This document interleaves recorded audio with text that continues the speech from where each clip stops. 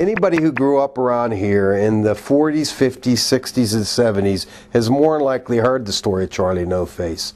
He was a guy who used to walk the Copple New Galilee Road between Copple and Atana New Galilee in northern part of Beaver County at night. And the interesting thing about him, he was terribly disfigured, and his face was scary. So people would go out there for generations in vehicles to look at this guy. But the problem is nobody ever really knew how he got to be the way he got to be. Well, his face looked like it was melted. He didn't have eyes. His lips were badly, horribly scarred, and he walked that road at night, which was real spooky, very spooky, and it started this big legend that it passed all around western Pennsylvania, and people started calling him Charlie No Face. He was referred to as Charlie No Face here in Beaver County. But outside of Beaver County, places like the Pittsburgh area, West Virginia and Ohio, they knew him as the Green Man. Charlie No Face was Raymond Robinson. He lived in Big Beaver Borough his entire life, as far as I can tell, and he lived with family members. And what happened in the summer of 1919, when he was 8 years old, he and several friends were horsing around an old trolley bridge that used to span Wallace Run, which is the dividing line between Beaver Falls and Big Beaver. They saw a bird's nest up on the top of this bridge, and being curious boys, they decided, well, we're going to go look and see what's in that bird's nest. And Ray Robinson happened to be the one who volunteered to climb up there and look in the nest. Well, when he got up there, or on his way up, he came into contact with high voltage on the bridge and was terribly burned. In fact, the newspapers at the time gave him no chance for survival. But he lived miraculously, and in fact, the doctors called it a miracle. And despite his injuries, he lived for a long time after that.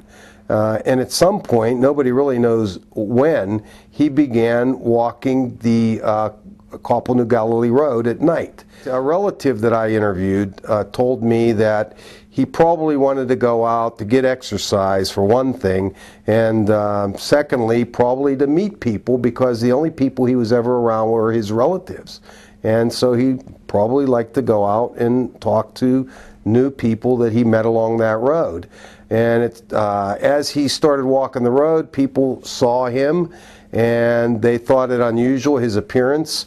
And so they told a friend, and a friend told a friend, and this story spread out all over the place until eventually you had parades of cars going out that road on the weekends. And people that I've interviewed told me that, especially after high school football games in the fall, they'd head off on out to see Charlie. I know that at least parts of 5 decades he walked that road, and people rode out there to meet him. His story spread.